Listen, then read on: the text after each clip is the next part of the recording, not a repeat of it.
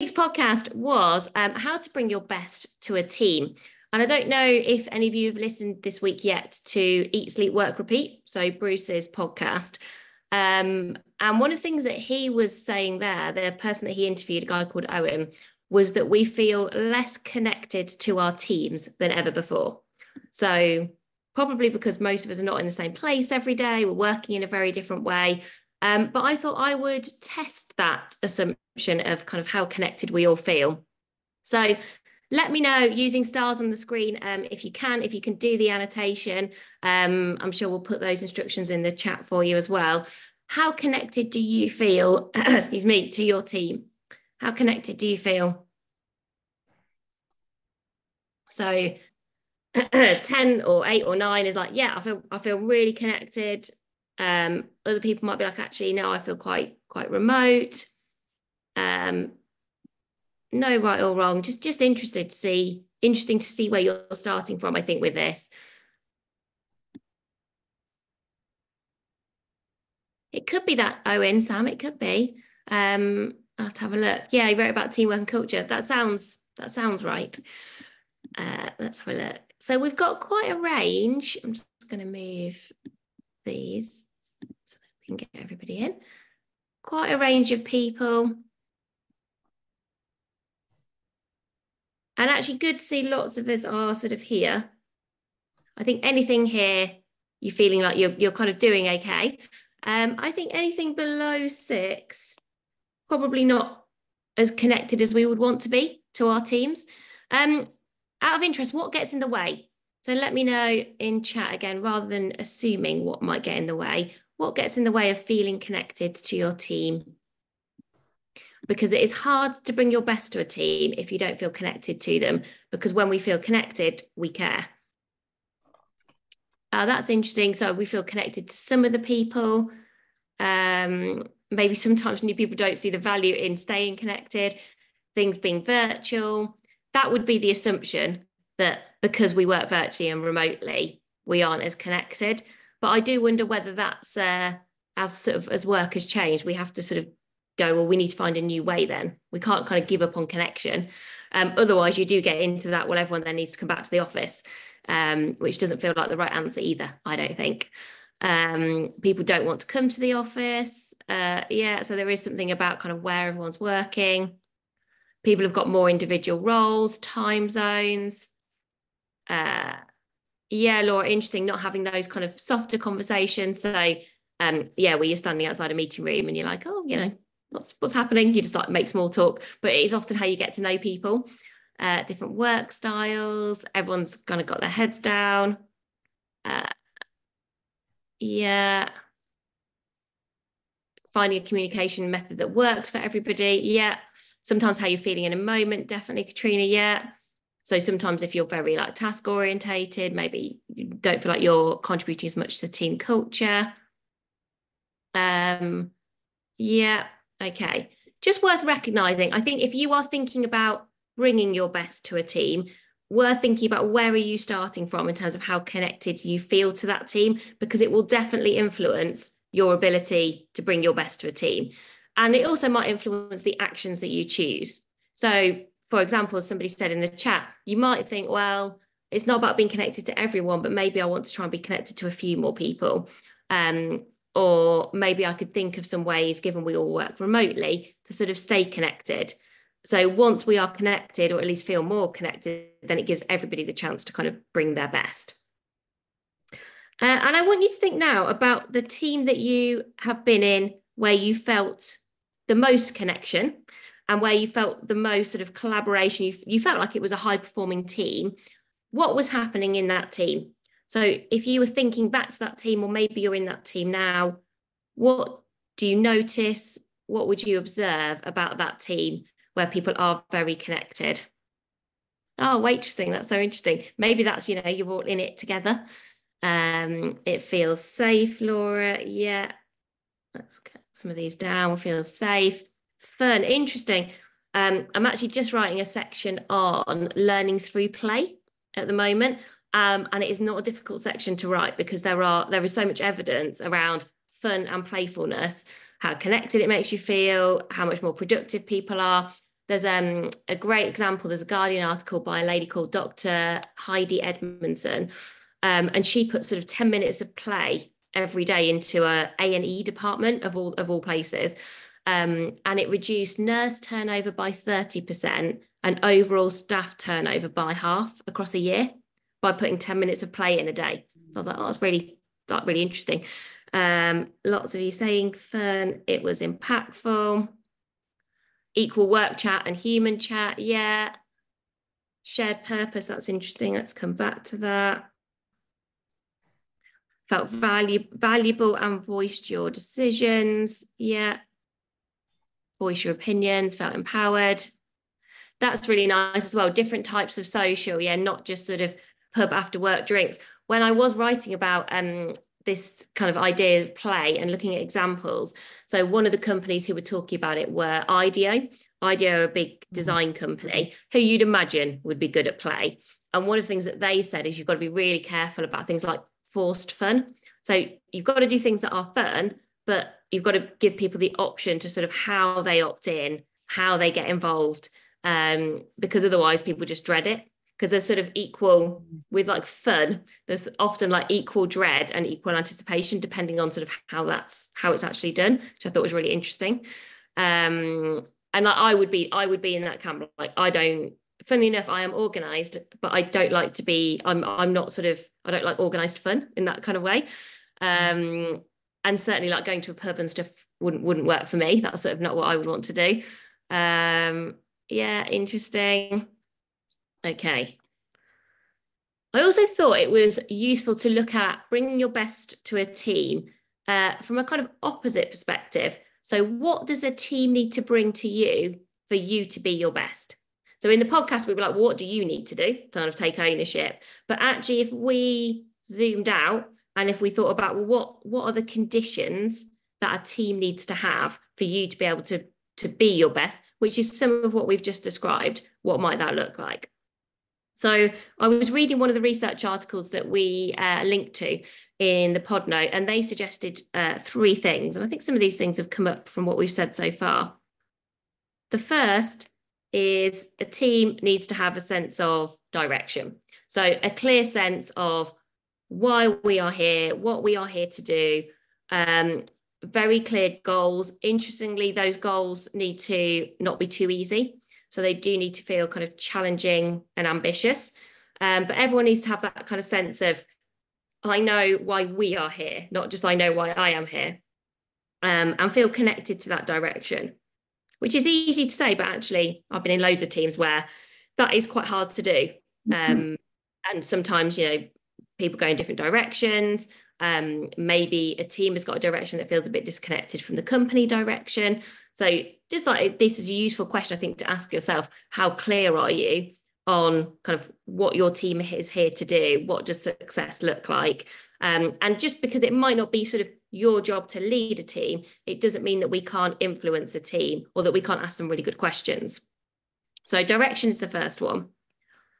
Second one is actually about structure. So this is having the right balance of skills in a team. So, when we've talked previously with people like Matthew Syed about things like cognitive diversity, if you've got a team, for example, that's got loads and loads of people in it, so a really, really big team, and that team is expected to all be equally connected, that's very hard to do.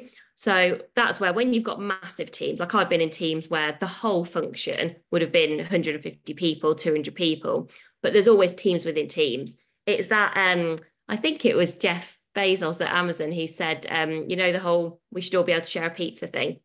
And I'm sure it's McKinsey who did that research on optimal size for a team is probably about 8 people, like 8 to 10 people, 2 pizza teams, yeah.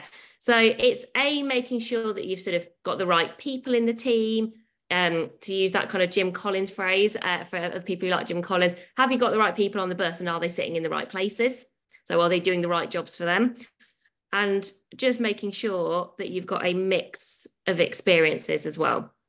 So structurally, like, have we got the right people in the team? I guess if this feels more like the why we are here, The structure one, actually, when I was reading it, feels more like the who. Like, who have we got in that team? Have we got the right people? I think you can have a really clear sense of direction and not have the right people in the team. And I've been in those teams, and you see that it's very hard for that team to stay connected or to be brilliant when you just don't have the right people.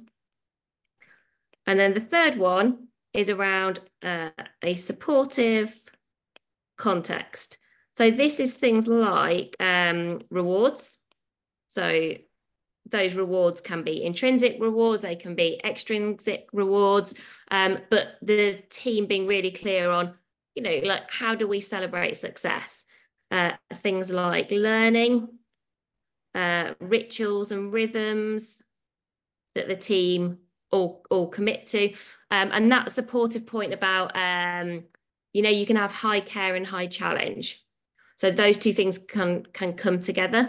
So we can disagree, but ultimately we are on each other's side and we want each other to succeed. And this is where you start to get into high performing teams territory, right? This is like, if you look at what a high performing team is, if you look at the 7 factors that Amy Edmondson talks about for high trust teams for psychological safety, one of those is, I feel like the team are on my side. They're not going to blame me if something goes wrong. They're not going to talk to another department about me and say that I'm not good at what I do. That kind of high level of trust between you. So you could say support. I think you could equally say trust. And this, to me, feels more like the how, like how we get stuff done, how we work together, how we show up. And again, doesn't always mean like everyone doesn't have to get on all the time, because, that's just, it's inevitable that people with different personalities and different skills will have different points of view. But there's still this kind of underlying motivation, I guess, of going, but we want to succeed together. So it's just interesting to kind of flip the question. So yes, how can I bring my best to a team? But flip the question to also think about, how does a team need to look and feel so that we can be our best? And then that might also influence some of the actions you take, or some of your observations about the team you're in now, and maybe why you're not as connected as you would like to be. Or maybe you have these 3 things and you think, oh, that's why I'm a 7 or an 8. Or maybe 2 of these feel really great, but there's one where you think, actually, we could still do with a bit of work there. If you want to dive into this one a little bit more, this was the link on the pod sheet, the HBR article on the pod sheet. So I had a read of that and I was like, oh, it's a really different take to what we talked about. So hopefully that adds a different dimension to the conversation this week. So I've added in a couple of coach self questions this week, thinking again a bit more about you now, the things that you've got high levels of control over. I think useful to start with a 3 words question. What 3 words do I want people on the team to use to describe me? Now, this is partly about your strengths. So do your strengths show up and stand out? But it is also partly about, we talked about with teams, I think every time you leave a team, and you will leave lots of teams, just because in our squiggly careers we will, you do leave a kind of legacy with those people. Probably more so, I think, than you realise. But I think when you go, even within the same company, into a different team, you stay connected to those people will remember you. And it's sort of like, what do you want those people to remember about you? And they can't remember everything, and there'll be loads of stuff in the middle and lots of things that kind of happen, but there'll probably be like a couple of things that stand out about you. And I think this is where you have a bit of a choice. Like, what do you want people to remember when in 5 years' time they're reflecting on being part of that great team, or maybe being part of a really tricky team? Do you want to be the person who you're like, always really supportive? I was always a really supportive person. Were you a brilliant listener? And are you a brilliant listener? Were you the person who always made stuff just more efficient, that you managed to get stuff done even when things were hard? And so I think this sort of combines strengths, but also with a little bit of impact, the impact that you're having today, and the impact that you want to leave behind. And a good build on from that, I think, is a frequency question. So how often are you using your strengths? I think it is hard to bring your best to a team if you are not using your strengths frequently, because frequency drives competency for you, but frequency drives visibility. So let's imagine I'm great at creative thinking. If only one person in our team sees that, and if I'm only using it occasionally or in an ad hoc way, I am not bringing my best to a team. That is a good gap that I can think about. Okay, so if I want to be known for creative thinking, if that's me bringing my best to a team, where else, how else can I start using that skill in the team? Is that an opportunity to talk to my manager about that? Where else would the team benefit from that skill set? So ask yourself a frequency question. I think it's probably the easiest way to start bringing more of your best to a team. Try to use at least one of your strengths a bit more than you are doing today, or at least start talking about them a bit more. Frequency drives competency. So if you use a strength more, you will make it stronger, but frequency also drives visibility. The more you use a strength, the more it will stand out and show up to other people too. So those two things. And then a question for thinking about your team. How well do you know your team's strengths? So not just you, but actually thinking about your team. If you were looking around that team and you were thinking, what's the one or two things that I think they are brilliant at? And also just how well do I know those people? How well do I understand what matters to them? This is maybe where you might get into things that feel more values-based. So what's most important to them about the work that they do? What's most important to them about who they work with and where they work? What matters most to them? What motivates and drives them? You might not know all of that, and not everyone wants to bring all of that to work, but do you know some of that? If you look around certainly your immediate team and think, I don't know what motivates that person or what drives that person. Again, that's a really good thing to go and have a conversation about. Might be a bit intense to kind of start with that, especially if you don't know someone very well, but that might just be a really good prompt for thinking, oh, I'm going to arrange like a more informal coffee or a catch up and just ask them a bit about what they do. Like, what does their week look like? That curious career conversation, just get to know people a bit more. And then over time, you often get a sense of strengths and values. Yeah, Sarah, that's a really good observation. As an introvert, you find it hard to interact with a team. Even starting conversations, asking questions can be challenging. Yeah. Also think about other ways that you could interact that might feel more comfortable for you. So maybe you prefer writing, or like for example, I really like leaving voice notes. And I honestly think part of that is I like the space where I'm not sort of in the pressure of a conversation because I am more introverted. Now I don't do it as much to our team as I do to Helen. So I feel for Helen. She gets a lot of voice notes. Sometimes people in our team get voice notes because, you do need to have conversations too. But I often do find that that's a way to communicate that kind of works for me as somebody who is a little bit more introverted. If you haven't read Quiet by Susan Cain or watched her TED Talk, it's a good place to start if you are more introverted. Because I think sometimes we think, or I used to always think, oh, the key to kind of overcoming some of my introversion is to become more extroverted, and it never is. It's more, okay, well, how do I sort of use what I've got and sort of do it in my own way? And then once you start to figure that out, certainly I found it much easier. But I do appreciate that kind of is hard, especially probably depends on the safety in your team as well. High safety probably makes it a bit easier. And then the last thing I just wanted to suggest in terms of a very specific idea for action is looking for knotty problems. Now, normally we might think, well, that's the last thing I want to do. But I would say in every team and every organization I've ever worked in, there's always some knotty problems around. There's always some things that haven't been solved, that are annoying, frustrating. Sometimes they can be big knots, but sometimes, we talked about this on the podcast, they can be small knots. They're just like, it's stuff that needs to get sorted. Probably isn't anybody's job, but people will be very grateful if you kind of spend some time on it. And this can be everything from small things like, I don't know, sorting out how we do our team days together. Maybe like that always feels a bit unstructured and a bit last minute. I would particularly look for, I used to do this more probably at Sainsbury's than I do now, but we'd often have repeated red flags. So, when the same thing happens sort of a few times. So let's say this wouldn't happen now in Amazing If, but it certainly happened more at Sainsbury's. You're doing a team day and people realise about a week before, and it's always last minute and it's always stressful, and you're trying to like cobble together an agenda because nobody's looked forward and nobody's really thought it through. And actually those team days are a really important time to spend together. And so for me, I go, well, I can spot that that's a reoccurring red flag. We don't do a very good job of team days. I like that sort of stuff. Like I like people, I like team development. I can sort of volunteer to sort that knotty problem. I can say to my leader, do you want me to look after team days? Actually, I would enjoy that. I'm good at looking ahead. I'm good at anticipating what's coming up. And I've got the right kind of contacts and connections, and I'm interested enough in the area that I think I'll be able to put together a good agenda.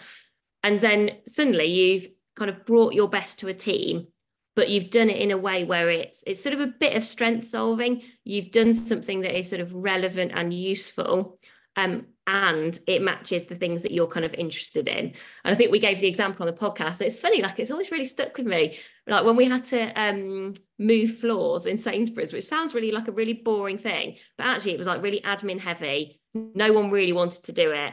And it was quite a lot of hassle. I just really remember the guy who just sort of put his hand up and was like, oh, I've heard you talk at the leadership team a few times now about like, we need to make a plan for moving floors. I can do that if that will be useful. And you know, when you see everyone's shoulders go like, oh, yeah, that would be useful. And he was really good at it because he was organized and he was on it.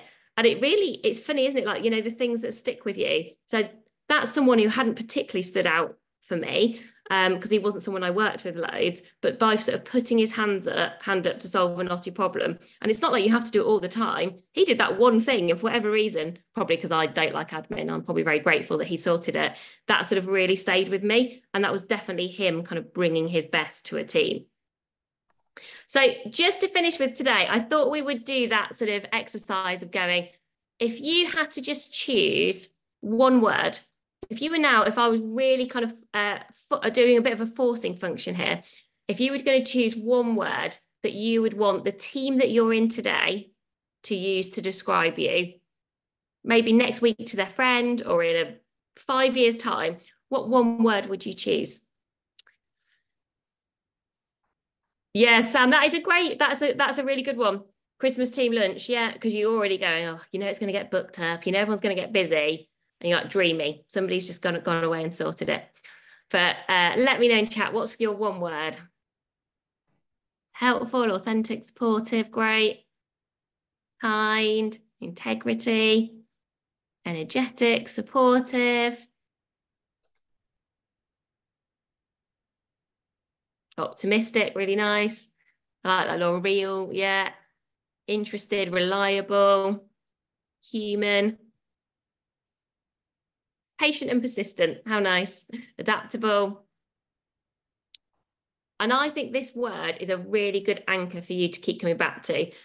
In the midst of everything that you could do and all the kind of demands on our day, just think about, like, it's always like, it's quite reassuring, I think, often to keep coming back to this. Like, am I being kind? Am I being authentic? Am I bringing energy? Am I bringing my competency? Whatever matters most to you, whatever's most important to you, just remind yourself, like, well, this is what I want to do. This is kind of how I want to show up and be my best for the team. Imagine doing this exercise as a team. I think that would be a really, really nice thing to do. So if you've got the right kind of team to do this, and I appreciate not every team would do this, but as a team, I think you could say, well, what's the one thing that matters to you that you want to bring to the team? And it, you know, if people are saying something like competency is quite different to something like, I don't know, patience, but that would actually be really interesting for people to kind of say it out loud. And then also people then will spot more opportunities to be like, oh, well, if that matters to that person, or if that's the thing that they sort of want to bring to the team, I can spot an opportunity for that person to bring that thing. Or actually, I could really do with somebody who's a good listener, or who could act as a bit of a sounding board. I'll go and talk to that person. Just doing the exercise would create connection.